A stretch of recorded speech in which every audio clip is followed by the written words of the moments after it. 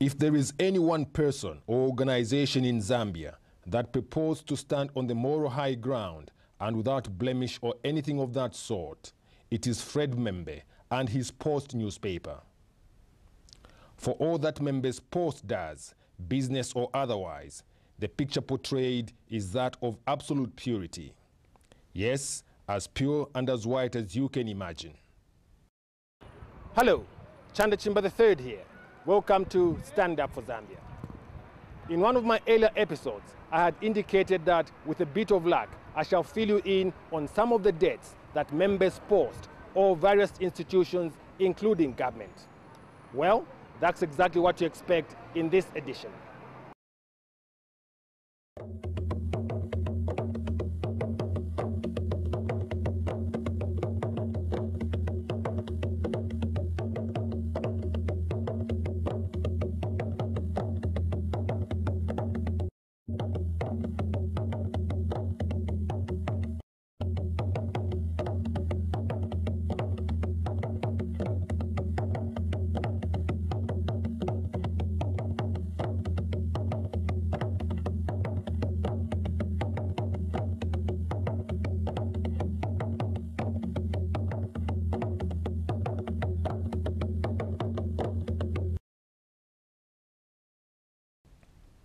As at 31st July 2010, members post either directly or indirectly owed various institutions a lot of money.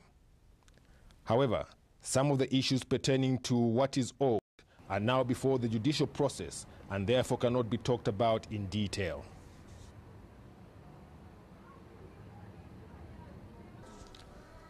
But as things stand right now, Members Post has taken the Zambia Revenue Authority, ZRA, to the Revenue Appeals Tribunal over 23,188,374,151 kwacha teningwe in unpaid taxes, and the matter is pending conclusion.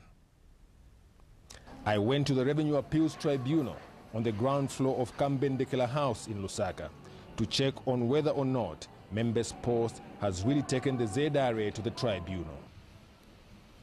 Chola Shapi Mutambo is the registrar, and she gave me the answer I was looking for. Yes, I'll confirm that we did receive an appeal with regard to the Post newspaper. This was sometime in 2009, towards the end, to be specific, sometime in December. We did have an appeal. Although I'm not in any position to comment on the contents or the details, I would confirm that yes, we have received, and currently this matter is between the parties. They are trying to discuss and settle the matter out of court. This matter has had 8 hearings so far, the last having been on 2nd September 2010 with the 3-man panel chaired in an acting capacity by Lusaka Lawyer and Law Association of Zambia President Stephen Lungu, adjourning the matter sine die or indefinitely. Through its shareholding portfolio in the defunct Zambian Airways, Members Post owes the National Airports Corporation more than $2 million United States in airport taxes, landing and parking fees. This again is before the courts of law, so I cannot go further than this, at least for now. It is common knowledge how Members Post goes to town reporting on other people's debts, snooping in on every detail as if the paper operates above board and without owing any organization money. Well, that's the picture that Membe has painted of himself and the newspaper he runs, always playing holier than thou in a drama series written, created, produced and directed by no other than Fred Membe, and of course with him starring in the lead role. In my circles, this would be referred to as a skewed, blurred, out-of-focus picture not suitable for use. For those of you who read this newspaper, you will remember how they snooped up on me and reported my debts, which they always do with anyone they seem not to agree with.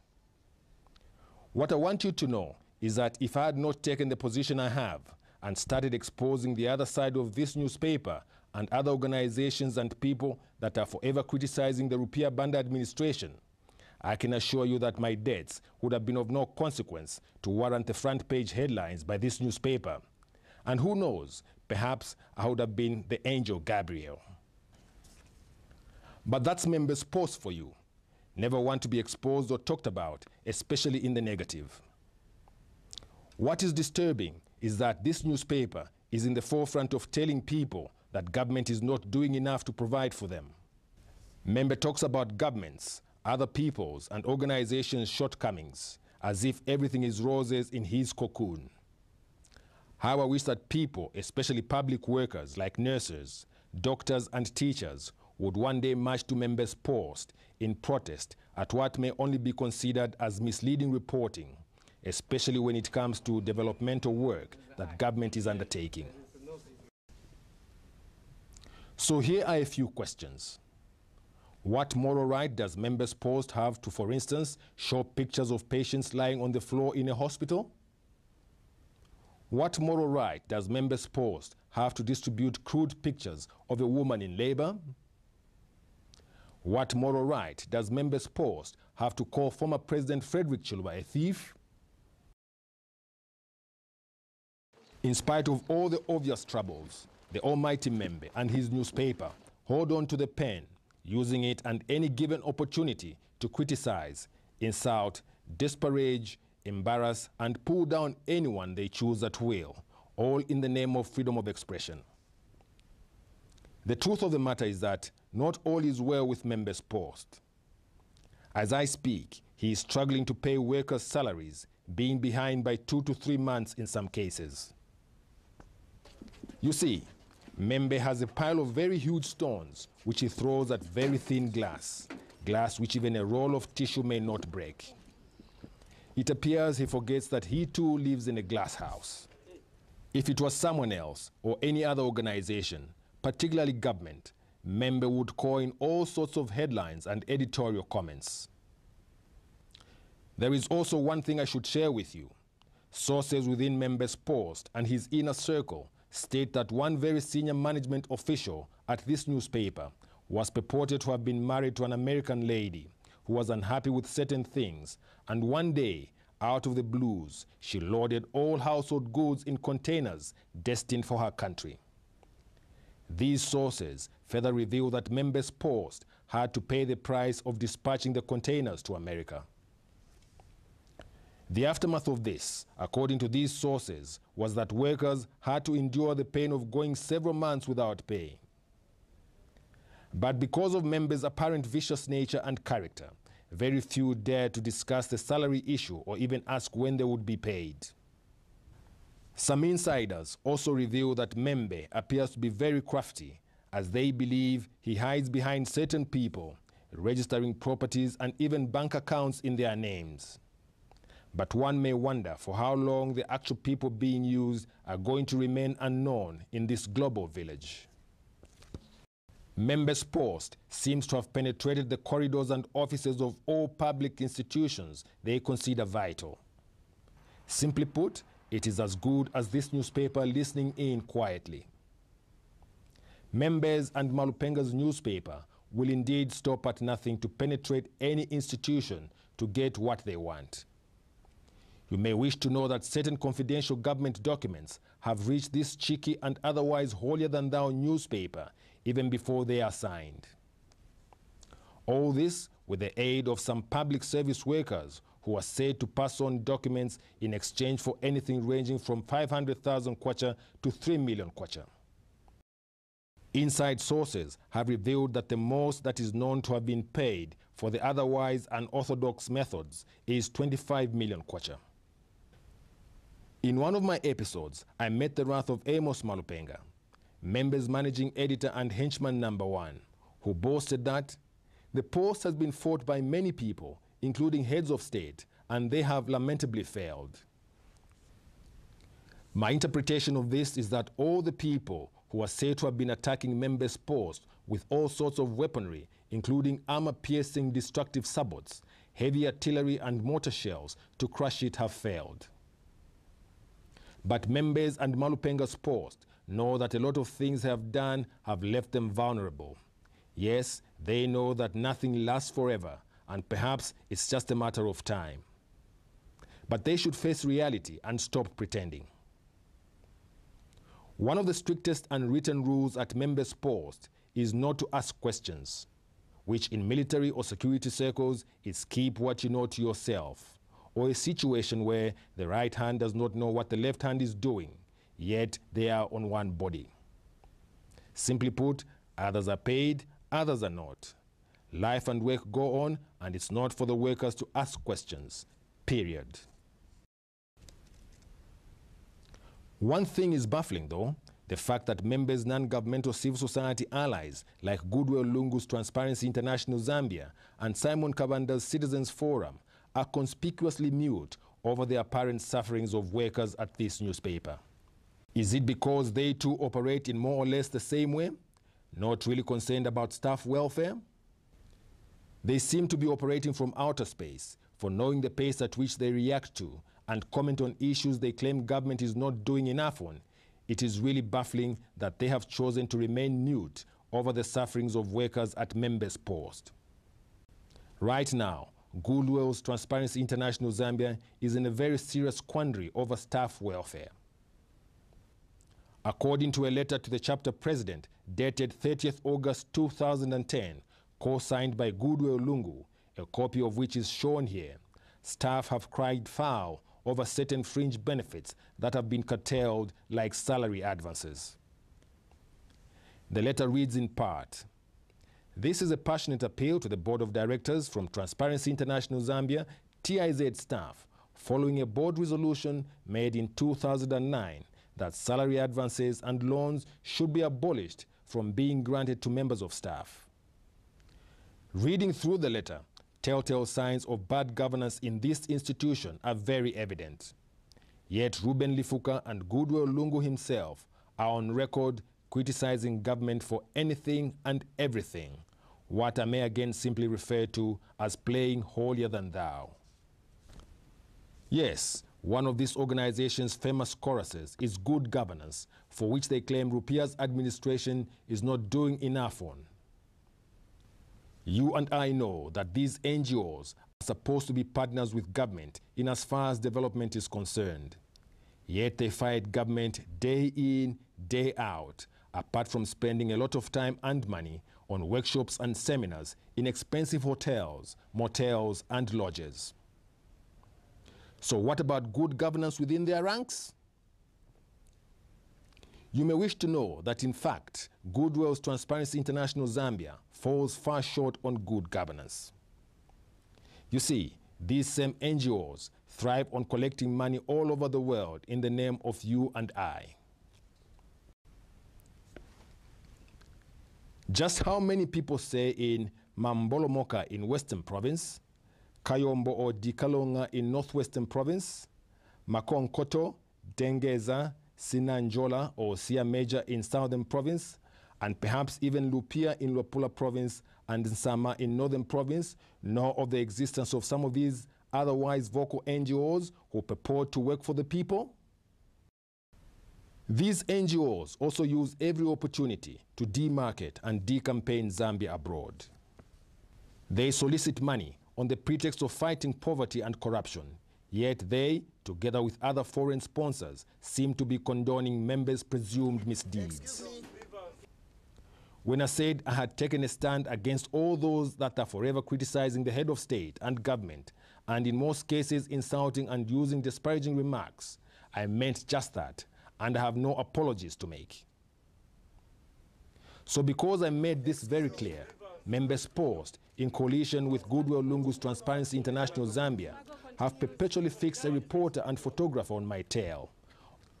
All because I said I was going to go for and expose all people and organizations that were forever criticizing government. That's the crime I have committed. Frank Holier, the disgruntled Catholic priest, also is said to be producing a documentary on me to sort of counter what I'm doing. But even in this, Members Post and Goodwill's Transparency International Zambia are heavily involved. You will recall that Members Post carried a story that, according to information from Goodwill's Transparency International Zambia, I had chosen to do these documentaries because I had been separated from the organization. This implied that I was fired from Goodwill's Transparency International Zambia. I was never, ever employed by this organization. But for 4 years, I effectively presented and produced Transparency and Integrity Forum, a live phone-in program on the Zambia National Broadcasting Corporation, ZNBC TV and Radio 4, sponsored by Goodwill's Transparency International Zambia. I was merely a media consultant, contracted as and when there was something to do. In a future episode, I may share with you some inner dealings of this organization that claims to be fighting corruption. Dealings that may otherwise be deemed clandestine. But for Members Post and the holier-than-thou role he plays in what I have already referred to as his drama movie, it is clear he and his newspaper may be involved in some serious scam with somebody or a group of people. My suspicions are very high, but I have to end here. Be sure to join me next time with another edition of Stand Up For Zambia. I'm Chanda Chimba III. I'll certainly see you soon.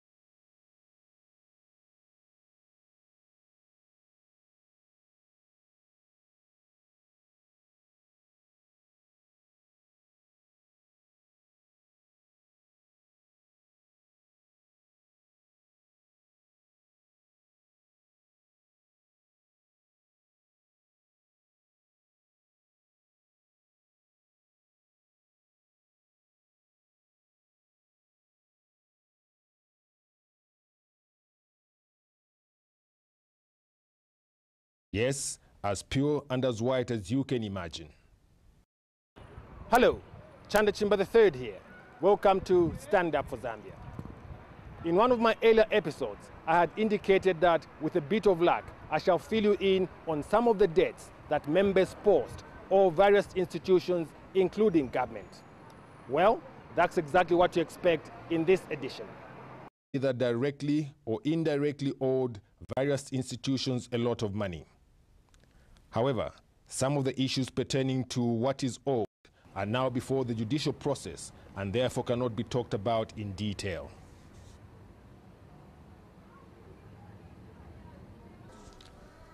But as things stand right now, Members Post has taken the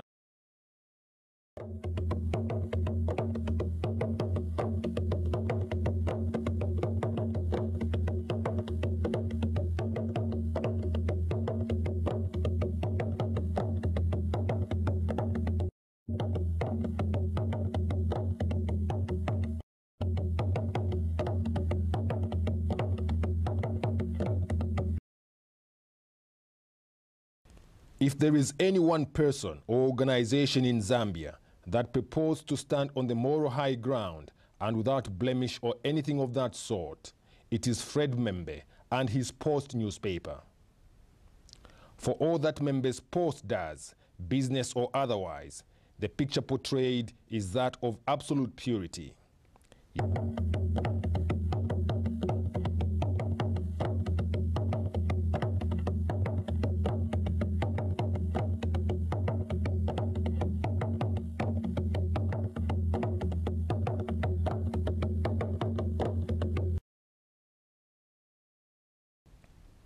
As at 31st July 2010, Membe's Post